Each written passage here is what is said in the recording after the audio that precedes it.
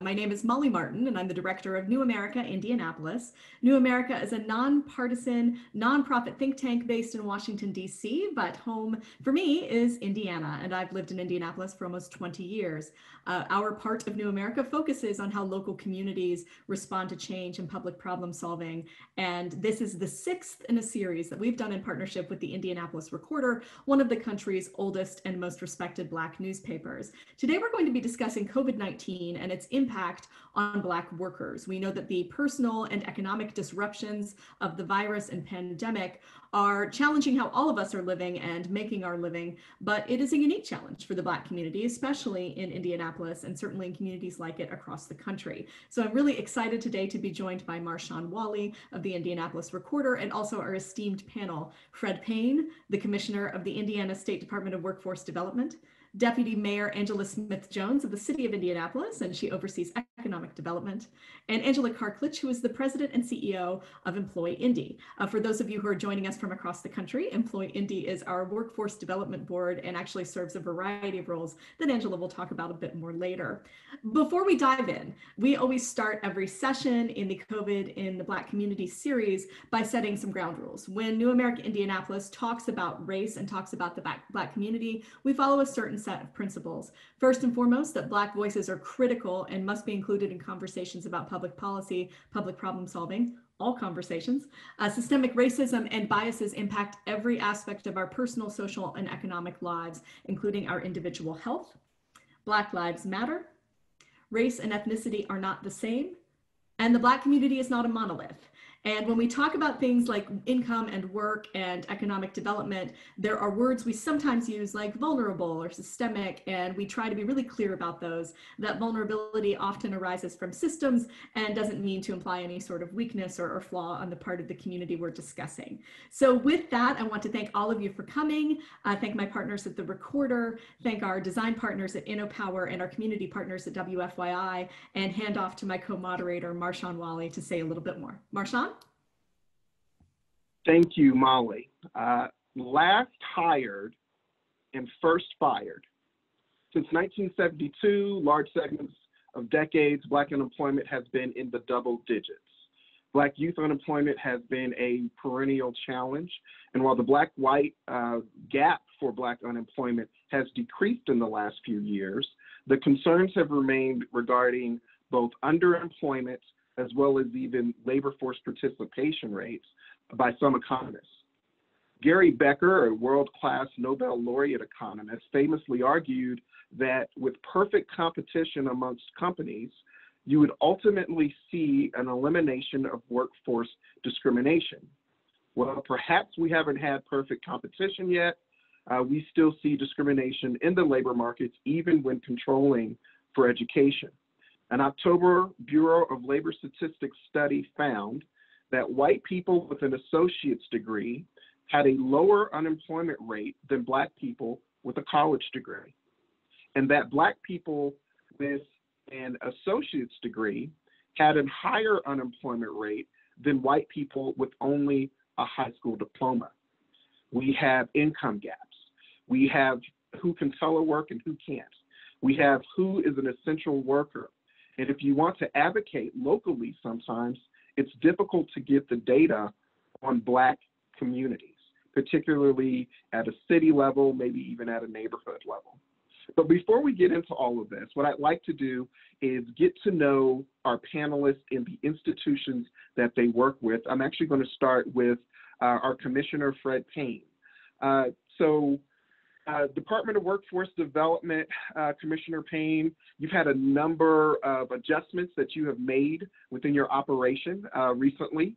One area of concern actually had to do with Black business owners who were by and large sole proprietors and who became eligible for the Pandemic Unemployment Assistance Program. How's that program going? And are you able to track by race with that program? Well, thanks, Marshawn, for the question, and thanks for having me here today. First, I'd like to tell about the agency, exactly what we do, and that'll put this into context. Our agency is the state's employment and reemployment agency. We have two primary focus areas. One is workforce operations, which we ensure that folks are getting workforce training, and we're connecting people to workforce resources, job resources, and career resources. And we're connecting employers to people who have the skills that they desire. The other half of the house is dedicated to administering the Unemployment Insurance Trust Fund. And as we all know, right now we are seeing extreme numbers of unemployment insurance being filed across the nation. Indiana is no different. And we have implemented several federal programs that Congress has laid out. One of them is the Pandemic Unemployment Assistance Program that Marshawn just referenced.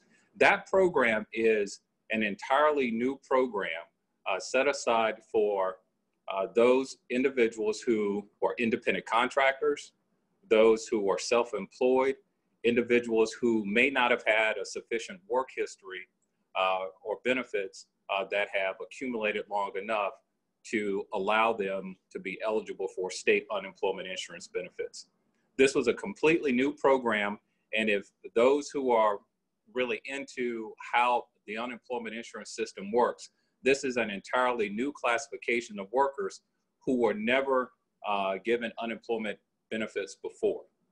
So Indiana, along with other states, had to build a completely new infrastructure to take in these applications.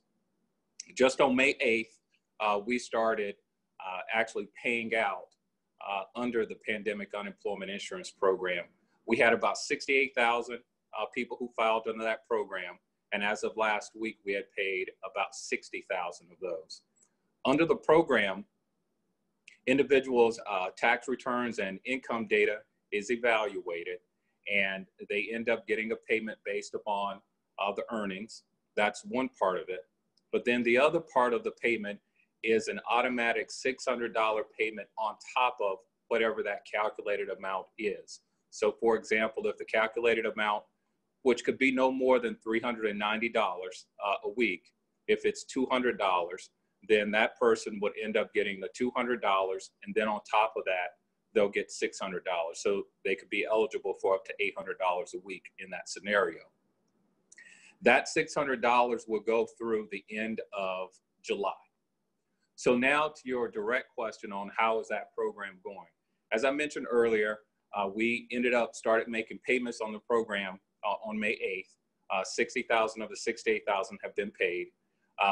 We are working right now on the retroactive payments, because as a part of the CARES Act, those payments are retroactive back to the last part of March.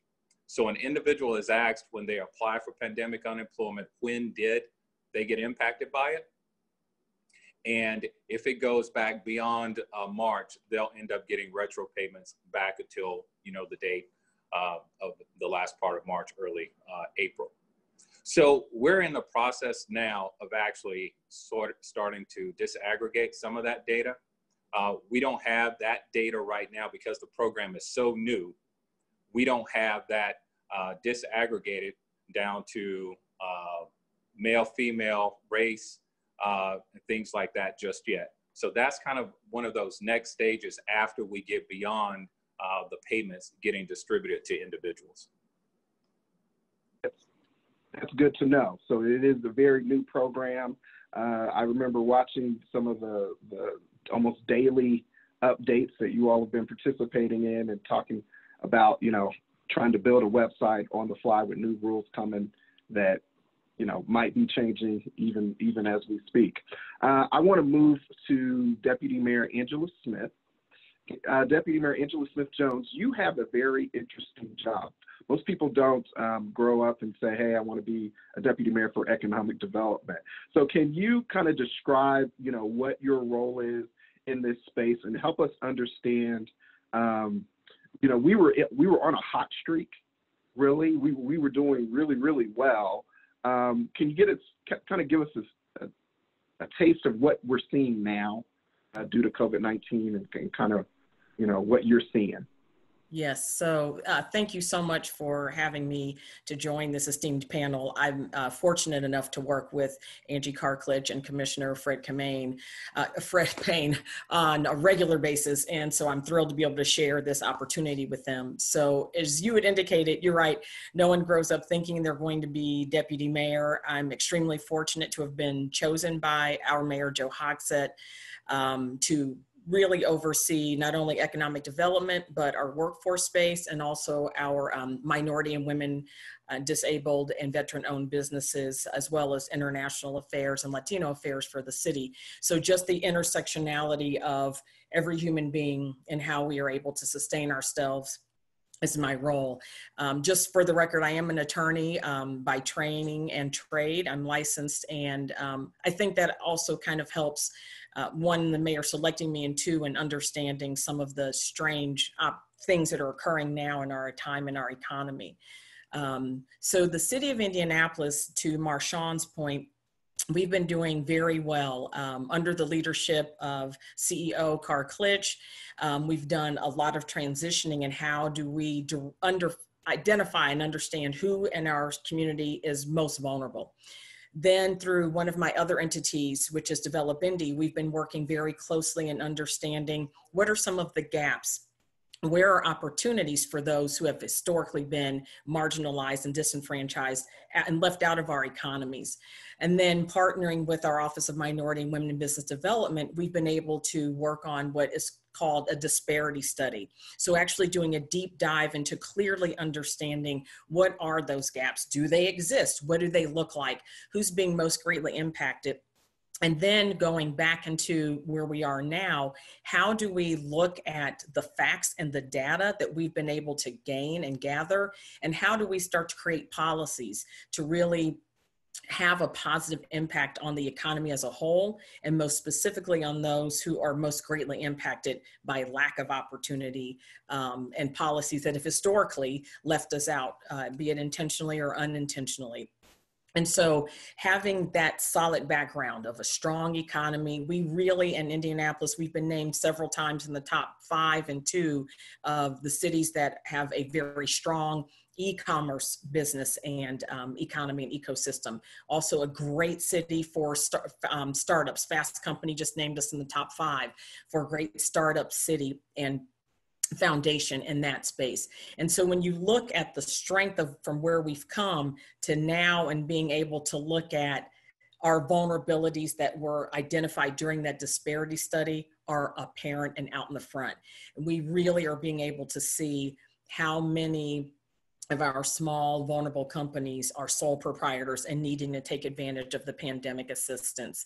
And the fear and anxiety of the Black and Hispanic business owners who are so accustomed to hearing no and having to fight for everything, not really believing or understanding that that is available for them as a sole proprietor. And so I've had to spend a lot of time talking in webinars explaining, please apply, you really do qualify. And the gap is somewhat recognized, so you have to apply in order to be able to take advantage of these opportunities. And then I'll get in a little more on some very creative solutions that the city, in partnership with the Indy Chamber and some other key strong community partners, have been working to ensure that we're continuing to support our small businesses from sole proprietor to 150 employees, and ensuring that they're able to keep their doors open during these times so that we can restart our economy going forward. So thank you very much for that opportunity, Marshawn. Yes, and Angela, I know we've talked about this in the past, the numbers of workers filing for unemployment has been, it's been a dramatic increase, almost around tenfold. Is that continuing to kind of move like that? Are we still seeing our unemployment filing, those numbers for the city kind of moving? Yes, I wasn't sure which Angela you meant.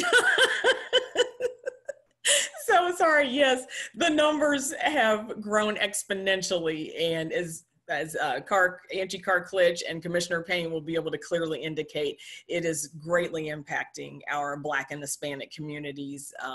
And it is statistical that our wealth gap. When you look at generational wealth, current net worth between the Black and Hispanic and the white communities is dramatic. It's like 10% gap between Black and whites. Their average net worth is like 171,000 for a white family, but only 17,000 for a white family.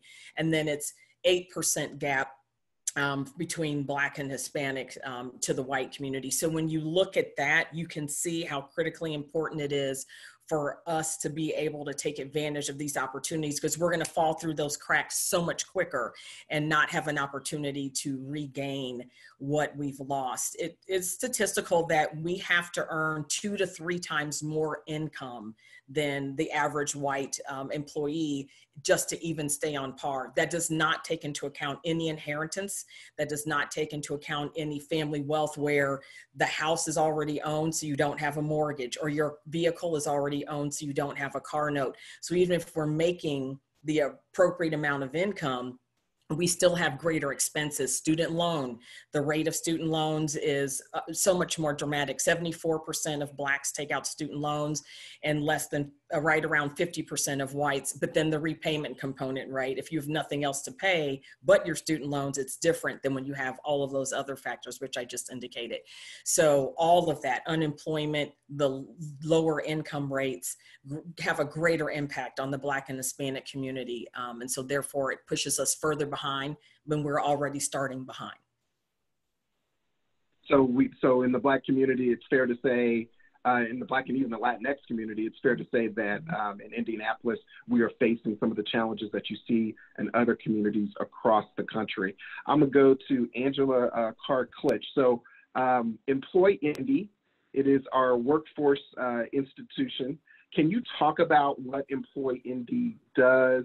And I went and learning more about Employ Indy. You all went through a process for identifying like where you were going to work and really focusing on vulnerable communities. Can you talk a little bit about that and your approach to your work?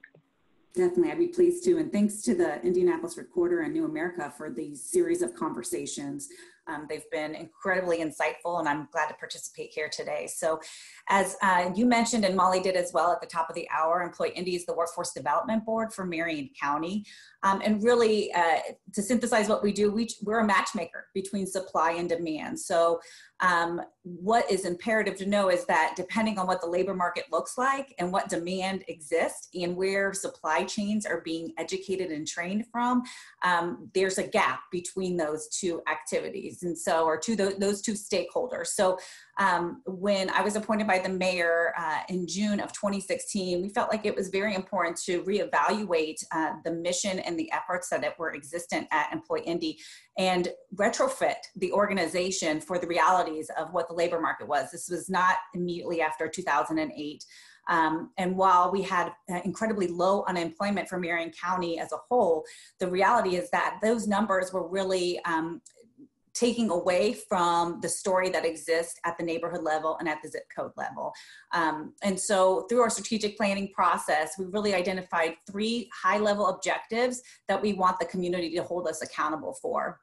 One is that we want employers to find the talent that they need to continue to undergird our economy. And in the previous economy that we were working under, those employers were really hungry for that talent, were willing to participate more fully in cultivating and training that talent. And we could have conversations with them about ways to create an environment within the office themselves, within the company itself, that would be more inviting, ways for those companies to participate more fully in training that would result in, an employee that had not only the employability skills, but also the occupational skills necessary. Our second high-level objective was really to create a positive trajectory for youth and young adults. That young population was disproportionately affected after 2008, particularly our young Black and brown peoples. And unfortunately, that never recovered. And so what we have is a number of young people 16 to 24 years old who not only are not participating in the labor market nor in education, but they've given up hope. And so we felt like it was really important for us to work collectively with our partners to recognize that and to be more intentional in our efforts of offering work-based learning experiences and the requisite social supports for those young people. And in Marion County, our data shows there's about 30,000 of those opportunity youth. So they're not being served through those traditional systems. So we need to do something to capture them, build rapport and trust, frankly, because that's a prerequisite before you can even have a conversation about skills development or employment. And then finally, to your earlier point, we recognize that with not a lot of funding and not a lot of resources, there's never enough money to serve really the needs. We needed to be more judicious of where we invested these dollars and what partners we worked with. So we identified 5 zip codes here in Marion County that had a disproportionate number of people who were underemployed, and probably more distressing to me, that were not participating in the labor force. So again, we get back to that hope gap issue. And I don't think it will come as a surprise to you or to others on this call that those zip codes have a preponderance of individuals who are people of color. One of our zip codes alone, 46235, 58% of the population there is African American. 25% of them are not participating in the labor force. So a lot of the issues that are really emerging right now were pre-existing. The inequalities that were here are now being exacerbated due to COVID-19. It is very important that you all have decided to really focus on some areas and to really kind of see if you can get movement as opposed to spreading resources across, a large county. And so I very much appreciate that.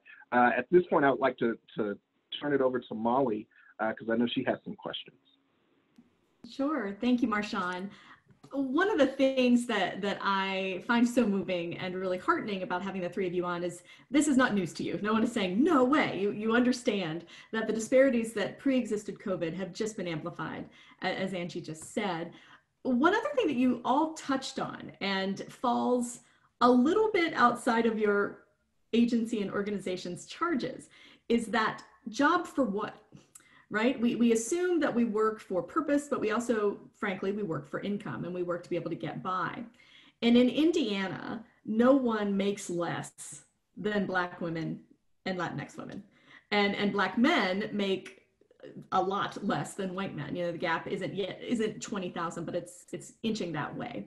So I'd like to come to each of you and hear a little bit about your take on wage inequity when you're trying to encourage folks to take a chance and re-enter that social contract and re-enter the workforce and maybe obtain education and training.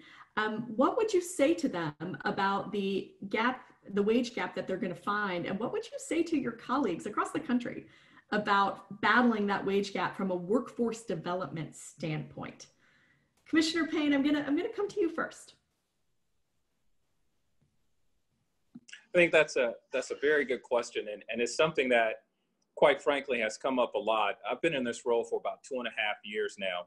And one of the things that we wanted to focus on when I initially came in was to make sure that we looked at equity across all of our programs to ensure that we had equity in program distribution and equity in who actually was participating in those programs. One of the things that we found is that people receive information differently. That was not news, right?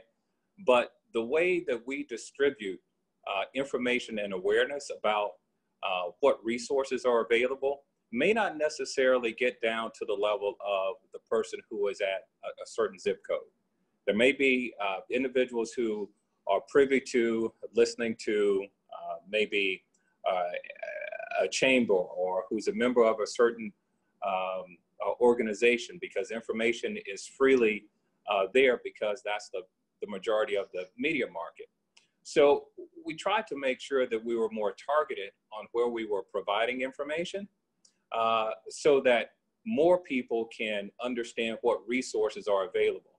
And what we've also found is that when we shared more information and more resources, more discussions came around the inequities that we do have, not only in income, but actually in outcomes for some of the programs.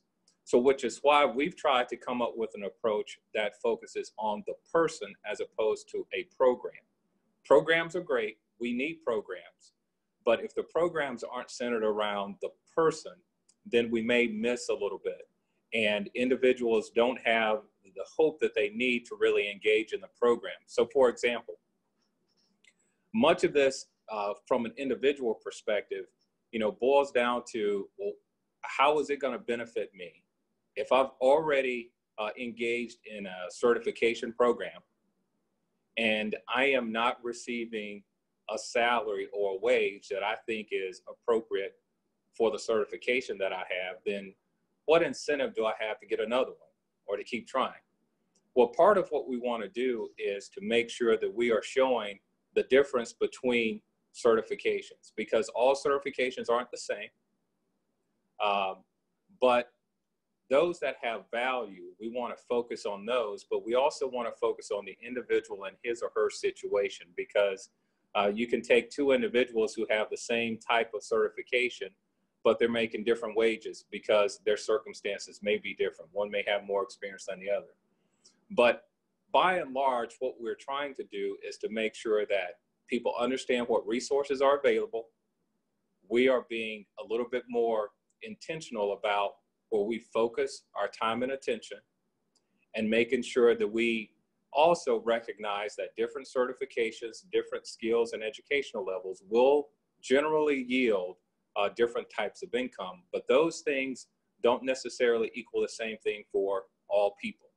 So part of it is being really intentional, and that's what our agency is trying to do.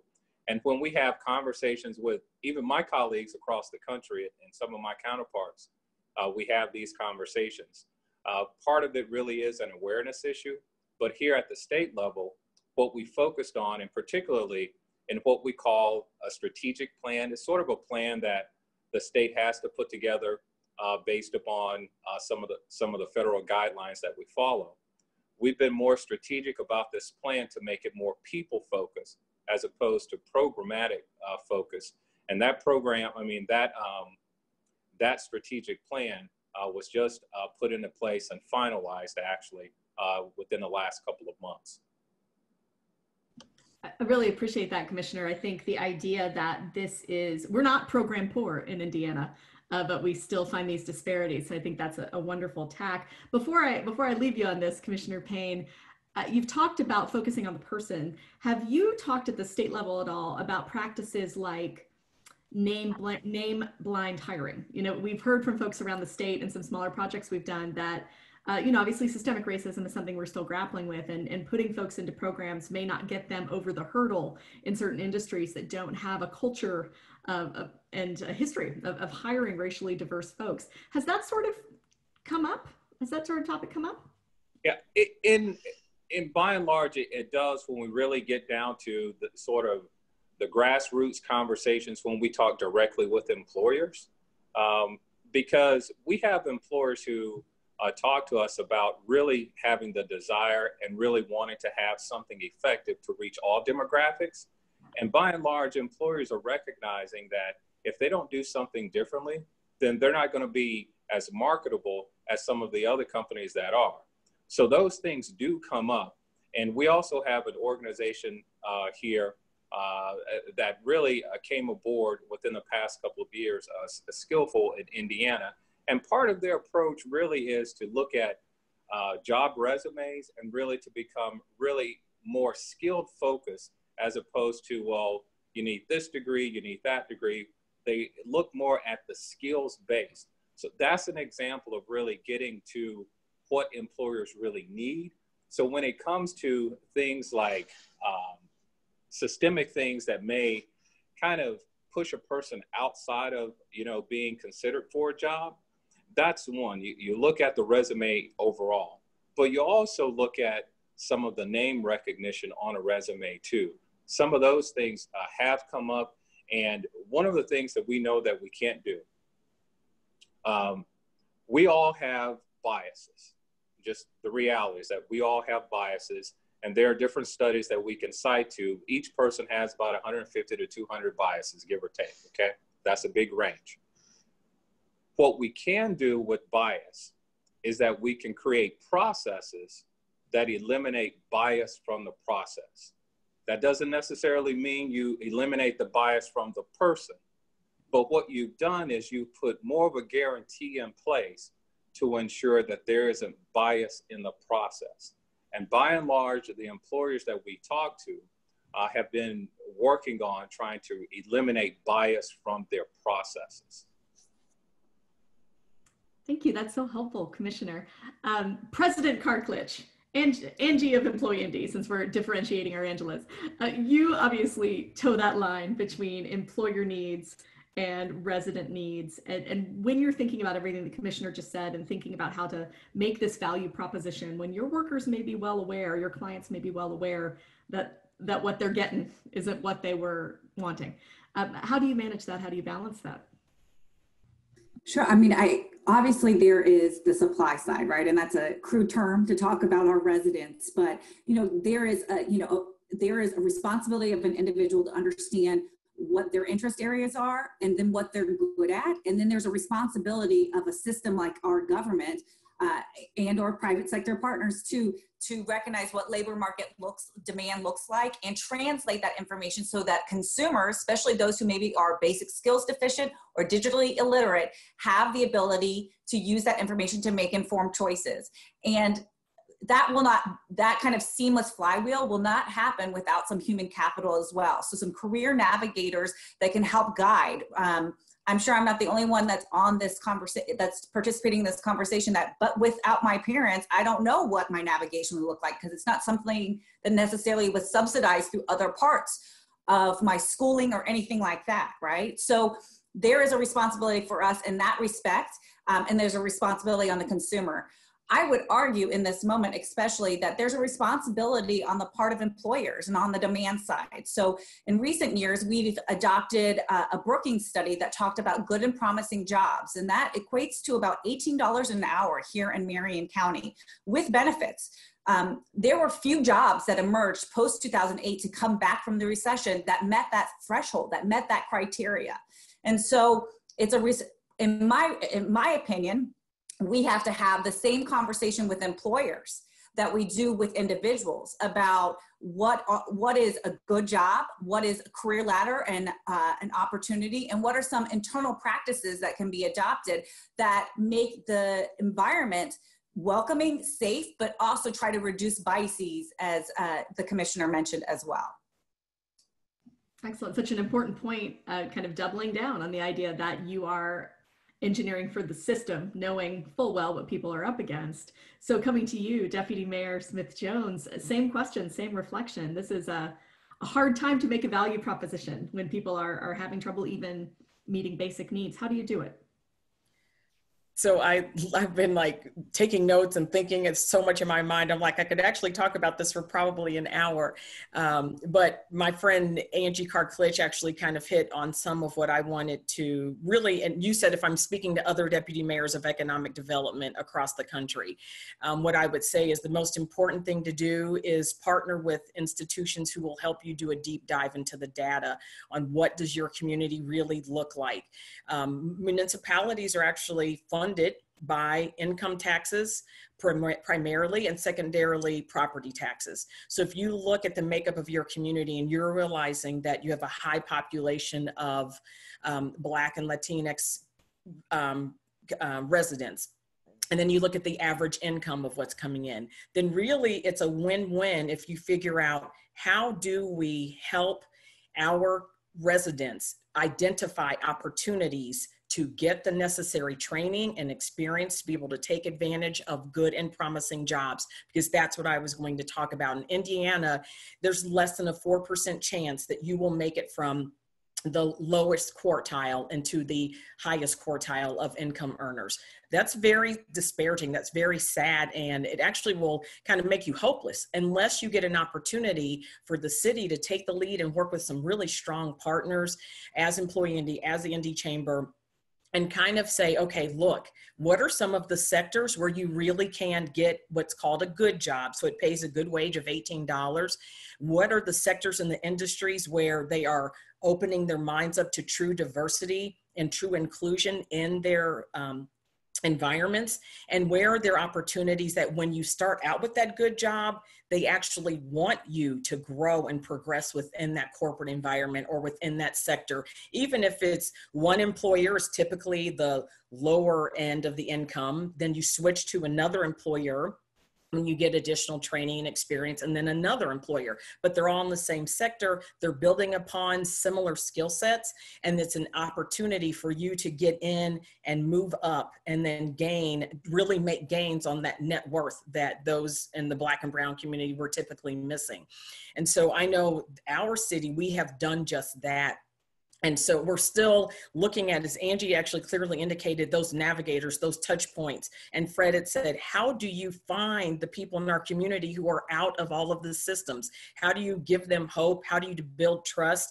And how do you, at the same time, because this is a part of my job, is to work with CEOs all the time and say, hey, kind of share with me what your policies and procedures are with diversity and inclusion, from someone who got kicked out of high school, an ex-offender, somebody who speaks a different language, they pray a different way. Are you really open to having a true diverse community? And one of my favorite quotes, which is incumbent on the employer, is not only embracing people who are different, but realizing that the employer has an obligation to pour into their teams and to ensure that their teams develop. I know at the end of the day, it's about profit, but your profit is magnified when you are investing in people and who they are. And one of my favorite quotes, a friend from Indianapolis, from IUPUI University, said, employers have to realize that no one is getting a fully baked cake. So when you get talent, it's not a fully baked cake, already cooled, ready to put icing on. You got to put it in the oven and finish baking it. So that's training, development,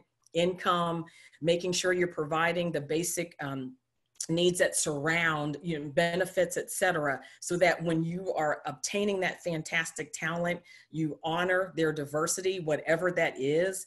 And then you also realize whomever this person is, they're going to still need a little bit of training and investment from the employer side to ensure that that person reaches their greatest potential, and that pays back. That ROI to the company is that the company is solid and they're able to grow and develop and increase their profitability. So there's a lot of work for deputy mayors to do, but I'm telling you, you can do it if you've got some strong key partners and you're willing to partner and really forge an opportunity for those most vulnerable in your city.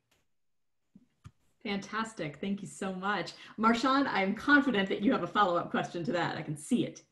Yes. So actually what I wanted to do is go to Commissioner Payne.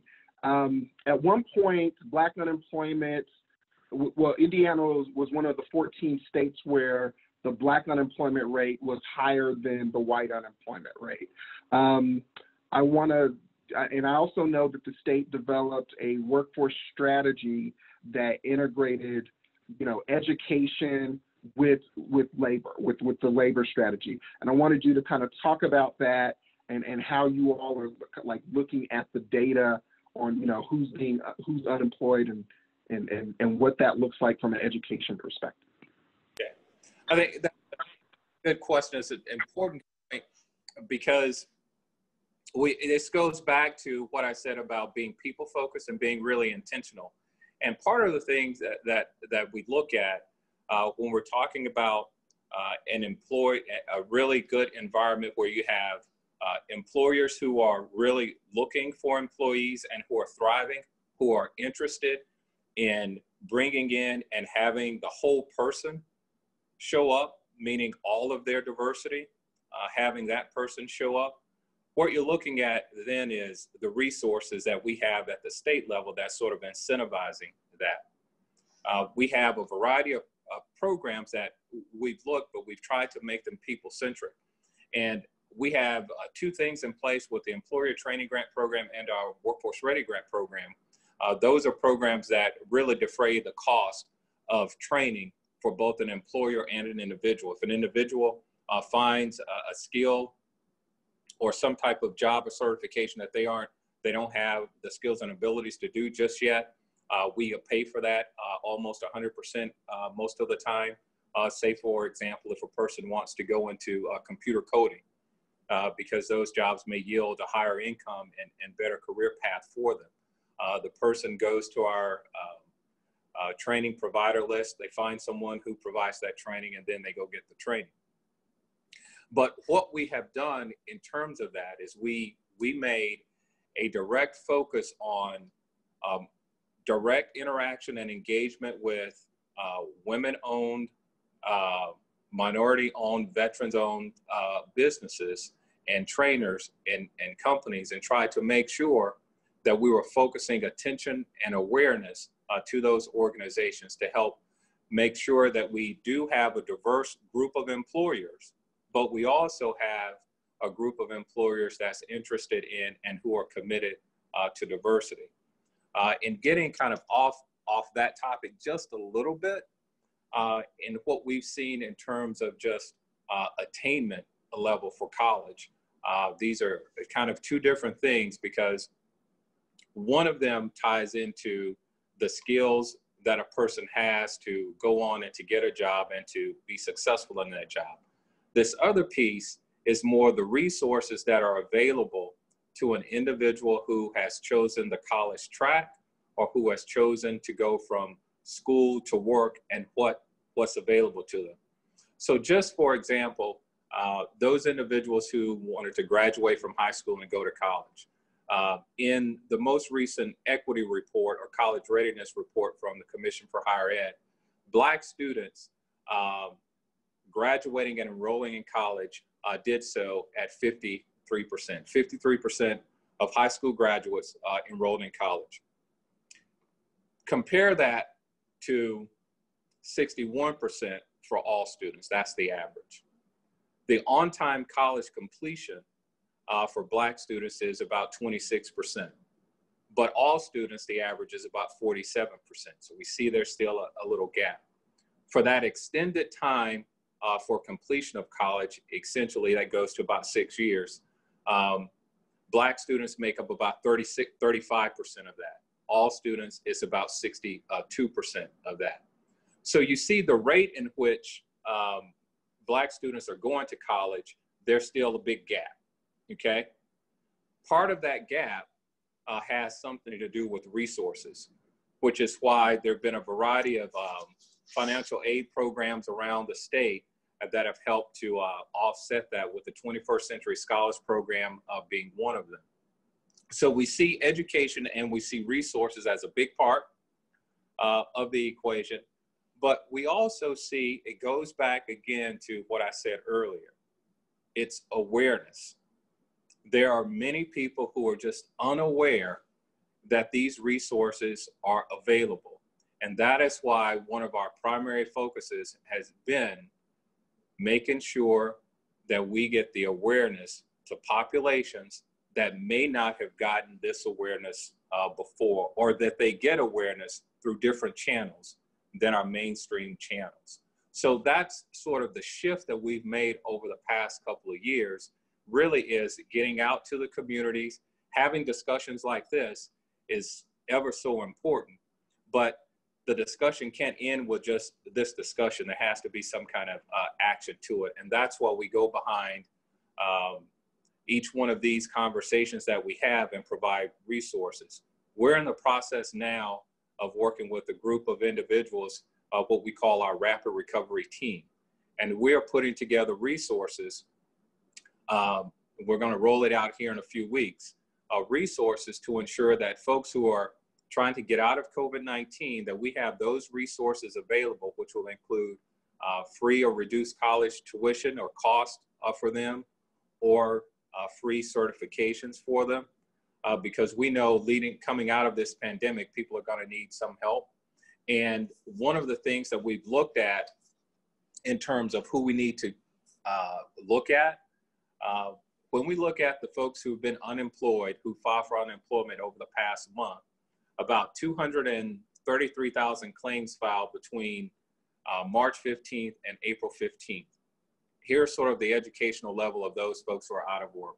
7% have less than a high school education. 7% of those who are unemployed right now have less than a high school education. 41% have a high school education. But the other 48%, they have some college. meaning they've gone and taken a college course all the way up to graduating from college. So when you look at that data, it's almost half and half when it comes to college and non-college. But the interesting statistic there is the 7% of high school folks with less than high school education who are unemployed. The general wisdom would say that there would be more of those individuals right now who are out of work. But what we're seeing is that those are individuals who are in the jobs that are at the grocery stores. Those individuals are working because they have to go to work. Those are some essential services.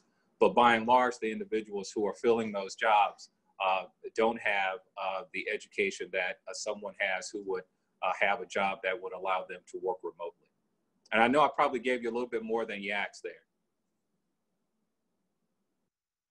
That was actually perfect. You actually brought up the challenge of the essential workers as well. That has been one of the disparities that we've seen, where someone has to go to work and potentially risk exposure to COVID-19. And a lot of those folks, were in lower paying jobs, and they were Black and brown people. And so that's had an impact on, some of the disparities that we've seen, probably in both the testing and hopefully not the deaths, but probably the deaths as well. I want to go to Angela Clark-Klitsch real quick and ask, in your work, when you're looking at like education and skills and just the kind of the cultural capital, social capital that folks in your communities and the communities that you're working in, what are you seeing? What kind of information are you trying to react to, respond to, and address in the work that you're doing? Sure. Well, again, right now, it's obviously a moment of crisis, right? And I think our lens needs to be as, the agency charged with a lot of reemployment of our residents here in Marion County, of recognizing what new demand looks like. So understanding what surge occupations are going to come about as a result of this disaster recovery. And it's a different type of disaster than our country has ever experienced before. Usually those funds coming from the federal government are utilized for cleaning up after an earthquake or a hurricane. What does that look like post-COVID? But then ultimately, we also need to be working with our private sector partners to understand what new product lines are being developed and what demand looks like. That's always been a challenge. Labor market information is a lagging data point for us.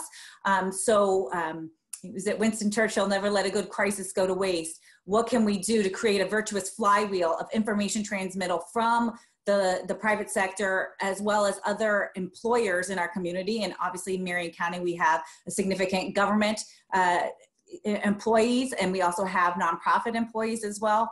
But understand more fully what those opportunities are, and then build back from that demand, understanding the existing training programs that can be modified almost immediately to go online too, because I believe that we will continue to have some restrictions on the numbers being able to congregate at one time.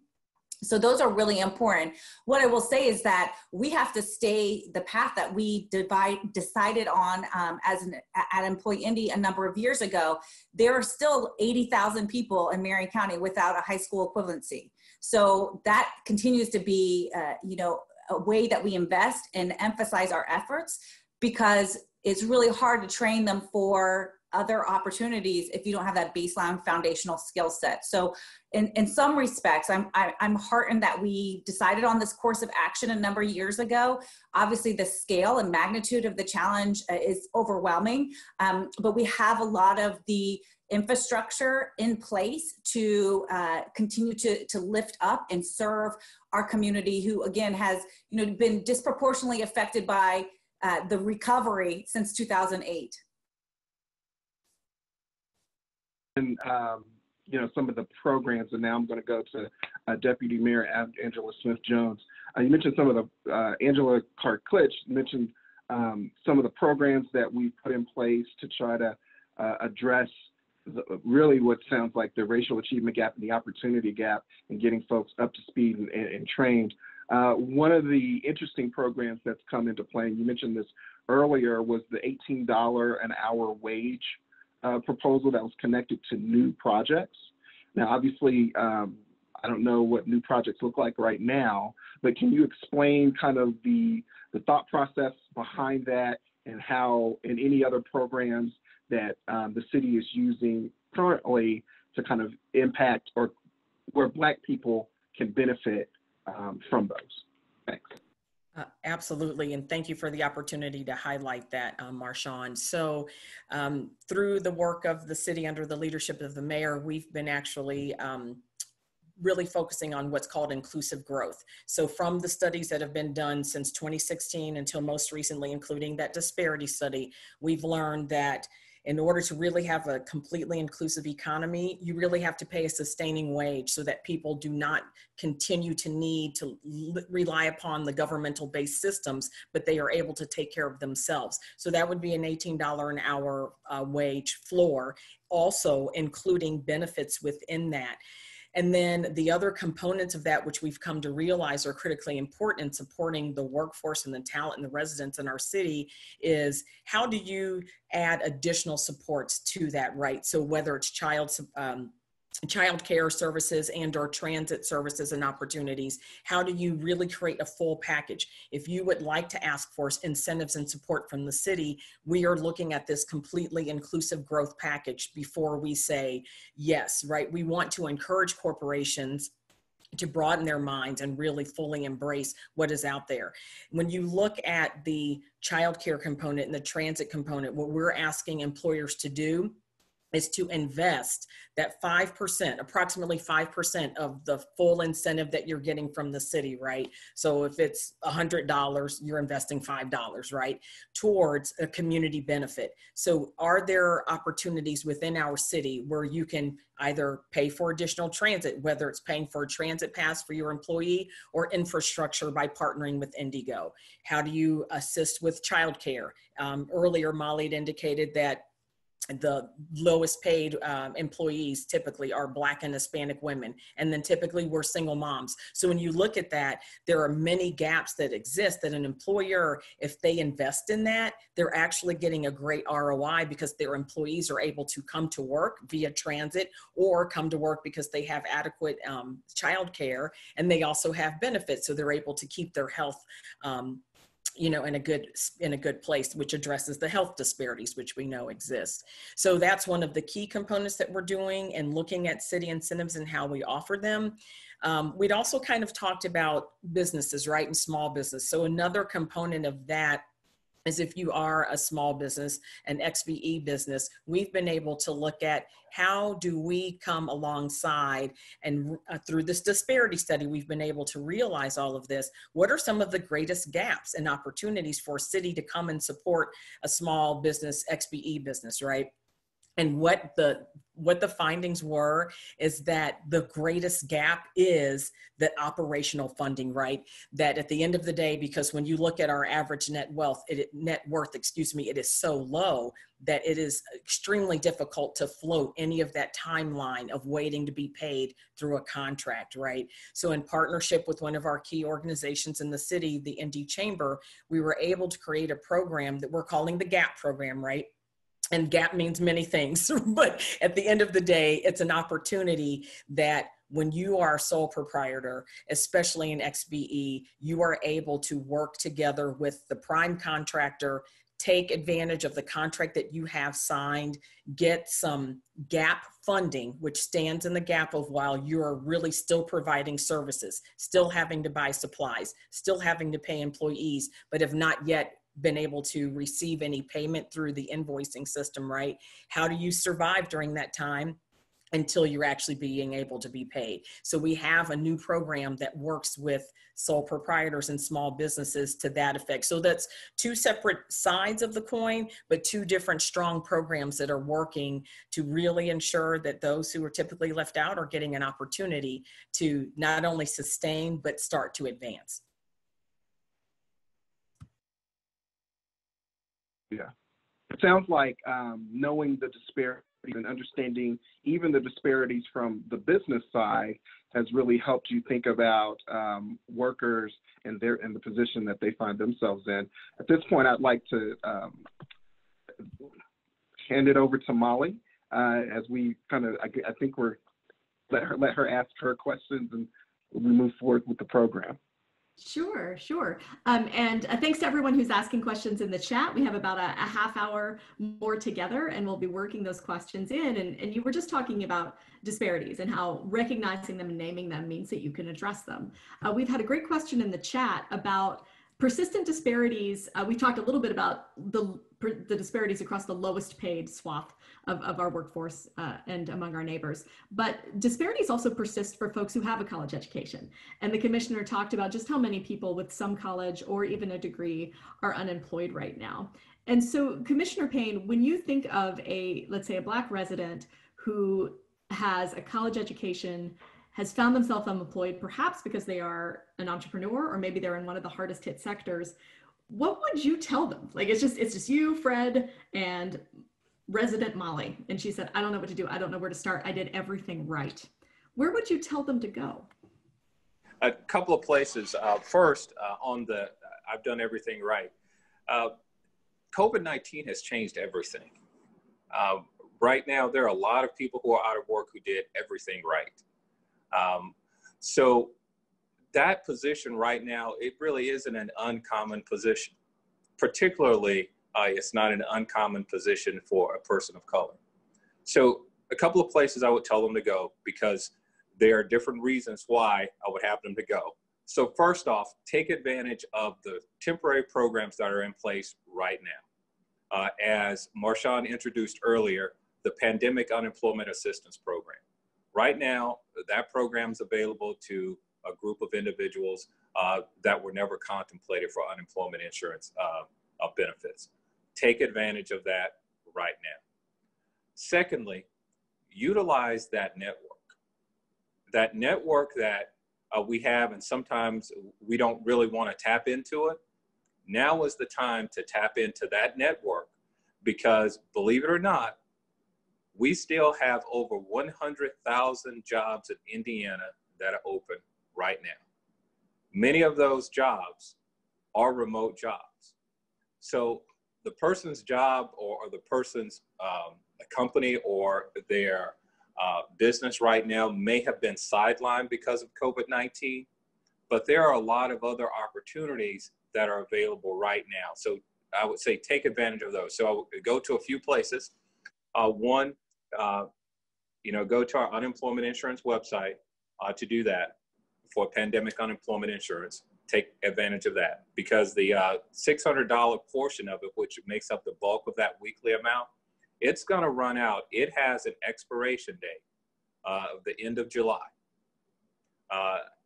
Now, Congress is contemplating more, but as it stands right now, July 31st is when that additional $600 runs out. But the program will run through the end of December of this year. Tap into the network, but also utilize this time, because the person may be unemployed right now, may be sidelined. Think of opportunities or things that they wanted to do before that they didn't have time to do. For example, if the individual is running, a certain kind of business, and there was another certification that they wanted to get, but they didn't have the time to do it because they were running their business, now may be a very good time to do that. And this is an opportunity right now where there are resources available to help pay for some of those certifications. So my advice would be twofold. One, take advantage of the short-term opportunities that are there, and then take advantage of the network that's in place. Thank you so much. And I think you hit on something really important, that this can be an opportunity, and that we are lucky in Indiana, and that we had a real history of Black excellence, right? And the opportunity to celebrate what is our legacy in this region, which is kind of the success of the African-American middle class. And I use the words kind of doing everything right, but we know in this country you can do all the things right and still not get what you deserve, what we all deserve. And to that point, we have a large group of hardworking people in Indianapolis, 50,000 or more, working in hospitality. They make our economy go, and they are taking a huge hit right now. And with those 50,000 folks getting news like the news we got today, that Gen Con is not coming in August, and that these mammoth hospitality opportunities are delayed. What would you say, Angie Carclich at Employee Indy, to someone who is thinking of making a transition from that hospitality industry? Indianapolis needs its hospitality folks, but I'm not sure we can ask someone to put their life on hold. Would you have any advice for folks who are experiencing just kind of hit after hit right now? Sure.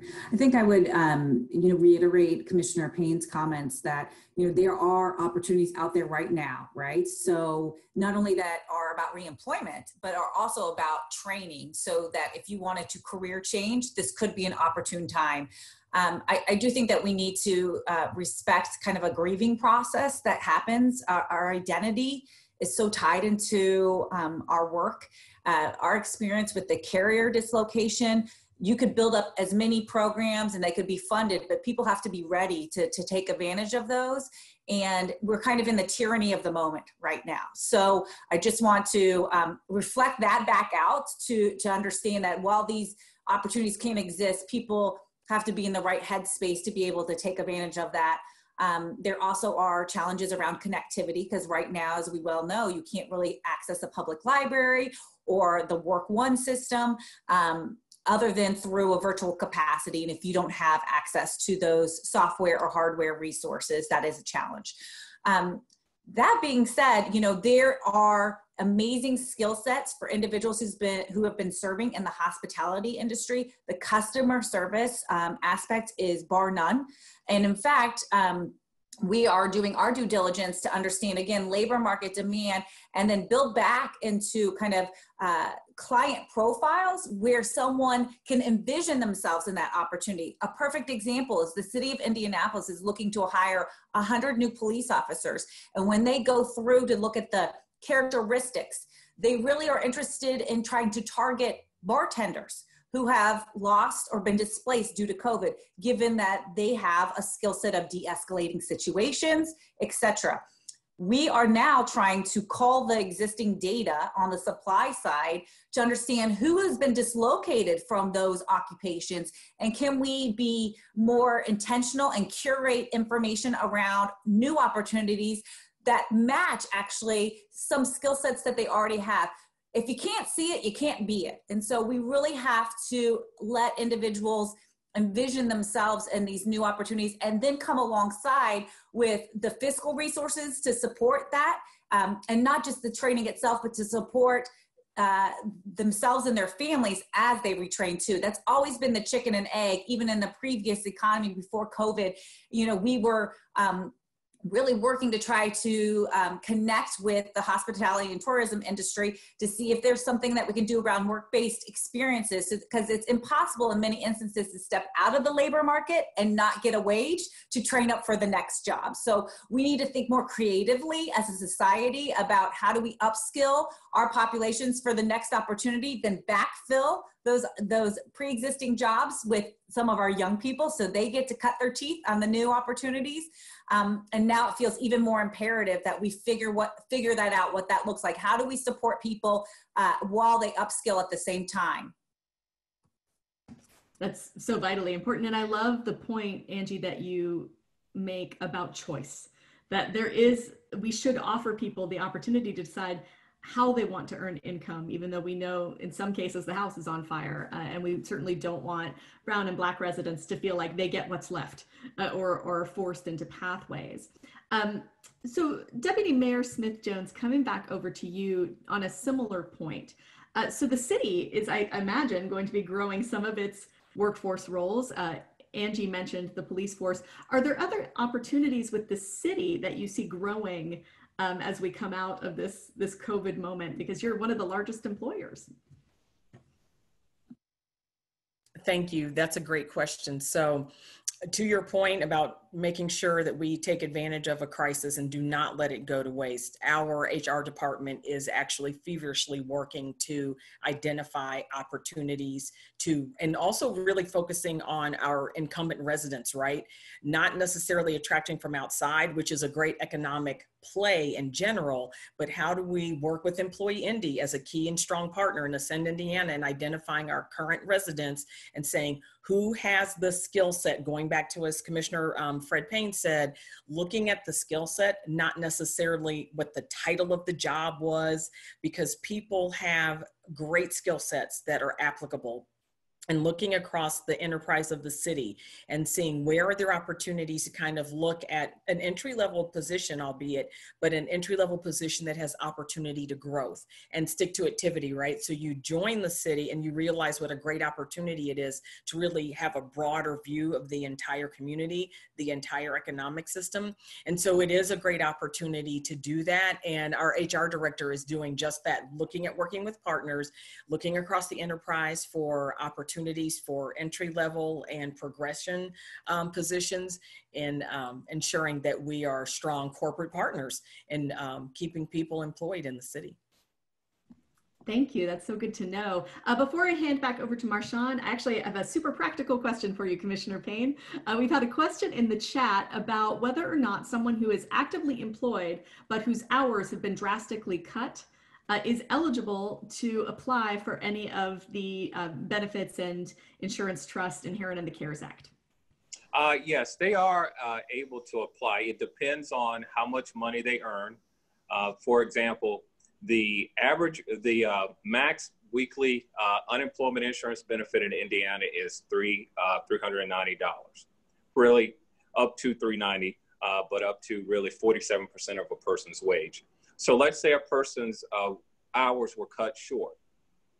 And if their hours, the amount of time that they add in their hours and their wages is less than the $390 a week, then they could still be eligible for partial benefits. And if they're eligible for partial benefits, then they will also be eligible for the federal $600 add-on.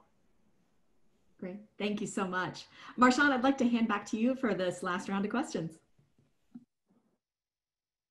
Interesting ideas that you all that's kind of come up in this conversation is the idea that we have 100,000 jobs out here right now, but we still have a lot of people who are filing for unemployment. And what I wanted to kind of get at was middle skill jobs. That's a term that we kind of hear about. Can someone explain what middle skill jobs mean, and how do you go about, getting into a middle skill job career? In part because I think what we're learning is that you can get a middle skill job without maybe going to 4 years of college, but you can still make a very good living. And so can someone explain that? I'm just kind of not sure who knows that, who wants to take that on. Well, I'll jump in. I like to kind of stay away from titles with middle skill, low skill jobs and things like that, because I think that they do a disservice to the work that people are performing, and it devalues, it sort of devalues what they're doing. But when people reference skills, they really are talking about jobs that require some type of training or certification beyond high school. So I'll give an example of one of the areas that sort of a misnomer, but people end up making a very good living and a good wage on this job. Let's say a welder certification. A person doesn't need a 4-year degree necessarily to be a welder, but they may need some type of welding certification. And from some of the places that I've even worked at, and the places that are around the state, individuals with over as a welder could result into low six figures. So that's a very good example of someone that people would consider that job would be a mid-skill job, but within the workforce itself in those areas that need welders, that's pretty high skill.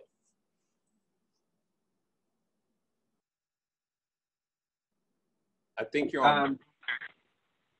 That's an excellent point, because you have to have the training as a welder. That takes a little bit of time, and you want them to know what they're doing. So one of the other things that I've observed, I saw the Indies Chamber on MSNBC talking about one of the programs that they were doing. I think Angela Carclich referenced it earlier with the kind of like the rapid response as far as trying to connect people to jobs.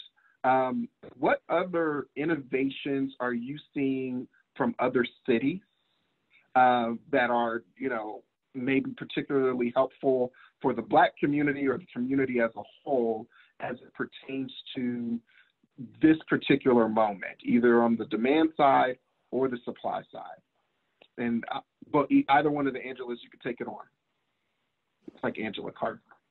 I'll happily chime in and then pass it off to my colleague.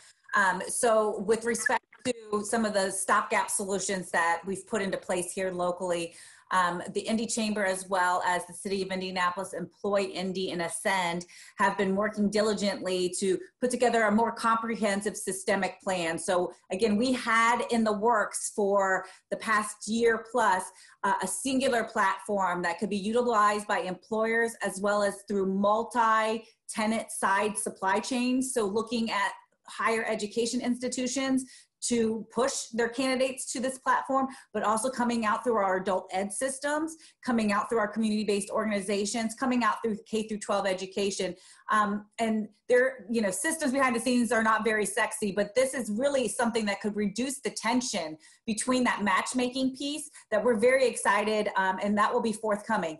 In the interim, the existence of job boards, obviously the state is stepping up, and we'll be launching a platform here shortly and the landing pages. We have the job board that's on Rapid Response Talent Hub at the Chamber, and depending on the candidate, the job seeker that comes in, if they fall more within a programmatic area that would be an Employ Indies auspices, then they are directed towards us. We're not here to recreate the wheel, and vice versa. If it's an early college professional, which quite likely, given the 48% of people who are applying for UI right now who have a bachelor's degree, they'd be funneled through Ascend's platform. So it's just, again, a measure that we're trying to adopt to quickly help people self-navigate to the opportunities. That is predicated on the idea that these are individuals who can self-navigate, right? Other, I think, more creative solutions that are being deployed for me are utilizing some federal grant monies that are coming down around the humanitarian assistance. So some of those temporary employment opportunities where you could couple that with training. That seems like a good space for our community to play as we look to deal with some of the issues and inequities around food delivery, around transportation, around childcare. Those could be opportunities to subsidize positions so people could have jobs, but then they have a public benefit to the rest of our society too. So I'm excited about that, and more to come, obviously, in that space. Wanted to add in that? Did you have anything you wanted to add to that, Angela Smith-Jones, Deputy Mayor? So I knew Angie was the perfect person to start with that answer. And I will say that as I continue to look around the country, I really feel like Indianapolis is so uniquely positioned because we have such strong leaders, and we are known as a community who really collaborates. And as Angie indicated, we've already been working on that foundation. And so now we have leaders who are able to step up and say, oh, here's a stopgap to help us as we continue to navigate along this path that we're already paving together, right? So I really do think we're moving at lightning speed and being very creative. We're not trying to create perfection right now, but we are cognizant of keeping those that are most vulnerable in our community in mind as we're moving forward to make sure that at the end of the day, we have a system that really works for all and incorporates all. So it sounds like we have a lot of things in the works. I know that there is discussion even at the federal level of, I guess, CARES Act number 2 or 3. The House just passed some legislation, so it'll be interesting to see what federal dollars come from that. At this point, I'd like to turn it back over to Molly to see if she had any other additional questions. Sure. This is to the entire panel. So you have something of a captive audience. You have people from Indianapolis, Baltimore, LA, Fort Wayne, just kind of all over listening to you right now. And some of those folks have expressed on the back channel that they are currently unemployed. What is your word of, Commissioner Payne, you offered it a little bit, but what is your word to anyone who's listening right now that is feeling like that promise has been broken? So this is a personal message, and New York City, someone just chimed in. So you've really got a wide audience. Angie Carclich, I'll start with you. What would you say one-on-one to some of the workers in our back channel right now? Well, I think that it was spoken to earlier, but like you're not alone, and that this is a time, if you are able to draw down, whether it's the pandemic unemployment insurance or other unemployment insurance benefits, access those to give a little bit of breathing room, if possible, to start thinking about what's next, right? And using the resources that are available. You know, we are seeing a huge uptick in individuals participating in online workshops to revamp their resume.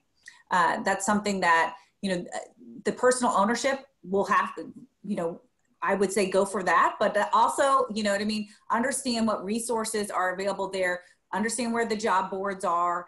And then, you know, we are starting to open up by calendar appointments, even one-on-one conversation with career navigators. And that's probably something that a lot of our funding to support the human capital in this space is tied to the unemployment rate. So it's odd because obviously we know that there's such an increase in demand and need for these services, but we don't necessarily, as we sit here today, have the funding resources to staff up to be able to meet that demand. So we are working diligently with the city as well as with the state and the federal government to see what we can do to manage cash flow so that we don't reduce our staff, so that we actually start increasing and bringing new people on board who can have that one-on-one conversation. Because frankly, Molly, I'm not the best person to talk to one-on-one about how do we pivot to the, but I've got an amazing staff, an amazing team who are much more knowledgeable than myself and stand at the ready. And that would be true across this country for all workforce development boards.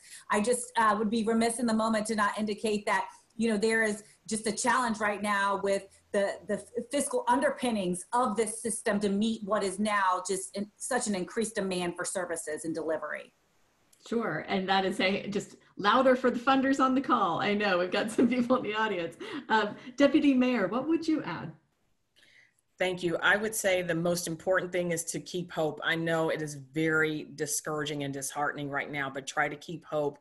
Look at every opportunity and go for it. Do not tell yourself no. You let somebody else tell you no. So if you have a United Way, if you have a community investment fund, if you have a workforce investment board, absolutely find every opportunity you can, talk to friends, and apply for every type of financial support you can get. Secondarily, I know I sound like a city person, but you have to complete your census, because if you're not completing your census, none of us can get this data that helps inform how we move forward with funding and training, and then opportunities. So going forward, we will know that you are here and that you need this kind of help. So please complete your census no matter what. And then the other thing is to really take an opportunity. This is a time when you're at home by yourself with your family to look inside. What are some of your goals and hopes and aspirations that were taken from you in the past? And now you can shift and say, you know what? People keep talking about coding. What is that? Well, if you can use your iPhone, if you can use your iPad, you are already a coder. If you play Xbox or PlayStation, you are a coder. So you have some great gifts, skill sets, and talents that nobody told you you had, or that you've been wasting because you didn't know to use them. Now's the time to look inside and say, here's my ultimate goal in a career or company ownership. You see that the supply chain is going to shift and you have a talent that's going to fill that gap going forward. So take this time, look for partnerships where you can get online training, find a program or certification where you can start to really advance your income and your training and experience. And the last thing is just keep hope. Do your census, please, because that really impacts every local government, every state government, and the federal government funding to really, so that we never have this kind of situation again. Thank you so much. And I would point that in the chat, my2020census.gov, if you haven't filled it out yet. Commissioner Payne, what would you add? I'll add one thing about the census. Right now, we will be holding a virtual job fair for census workers. There are 700 census jobs that will be open here in Indiana coming up. So that is a good opportunity for people who want something to do temporarily We know it's not a job that's going to last for a long time, but it is something temporarily that people can do. And we'll have a virtual job fair for those who are interested in that. Now, more specifically to your question, I'll talk about the word opportunity.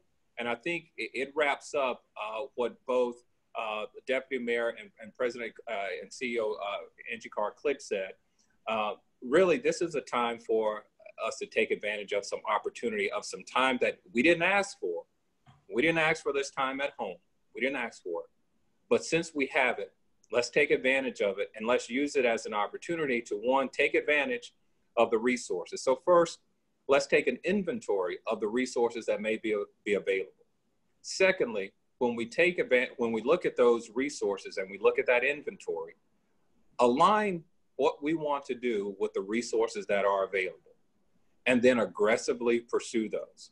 And I'd be remiss right now, and I wouldn't be doing any of us any service if I didn't talk a little bit about our unemployment insurance system and as it exists right now. As we mentioned before, there are opportunities that are available for people who were not otherwise contemplated under our unemployment insurance system.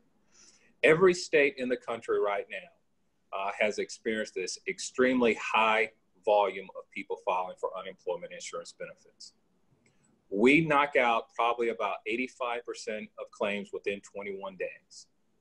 But that small percentage of claims, that 15% or 10 or 15%, it's taken beyond 21 days. So there may be a little bit of frustration because a person may say, well, hey, I tried to apply and I haven't gotten my benefits yet. Each person who's eligible will end up getting their benefits. And I've used the word patient for a while now, because I do want people to understand the realities of the system. And this isn't Indiana or any other state specific. It is around the country because our systems were not designed to handle this volume this quickly. But we have beefed up our staff and we've beefed up the technology to make sure that we have more throughput. So take advantage of it. But if you have already applied and you have not started receiving benefits yet, your benefits, if you're eligible, they will be there. And I know that that's a part of the added stress that people are having right now at home. And I didn't want to take this and miss this opportunity to address that, because we know that that reality exists. But now, having said that, make sure that you take advantage of it, but also make sure that you're taking advantage of the other opportunities that are there as well. Thank you so much, Commissioner. Here in the last minute or so, I want to thank everyone who has attended. If we didn't get to your question, we do try to address those even after the event, so you can look forward to a follow-up from me. I really want to thank our panelists, a phenomenal job, so open, so authentic today, but also I want to thank you because your job is not easy right now. The three of you have three of the harder jobs in this unprecedented time, and I really do appreciate it. Before I hand over to Marshawn to say goodbye, I want to thank the Indianapolis Recorder. I want to thank our partners at WFYI. I want to encourage everyone in the chat to reach out to New America. You can reach me personally at martin@newamerica.org. If you have ideas for how certain delivery systems or policies that you've encountered in trying to obtain your benefits or find work could be improved. And that's work that we do, research that we do, and then share with folks like the ones you see on your screen today. So thank you again for joining us. A video of this will be made available, as will a list of resources shared by our panelists. Marshawn, I'd like to turn to you to close us out.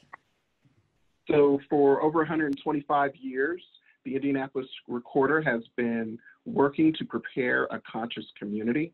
One of the things we appreciate is that on the other side of a challenge is opportunity. And as we've talked today, we have been empowered with resources and information, mostly understanding that you're not alone if you have experienced unemployment right now, but that there is an opportunity to take control and figure out what direction you want to go and how you want to reshape your career.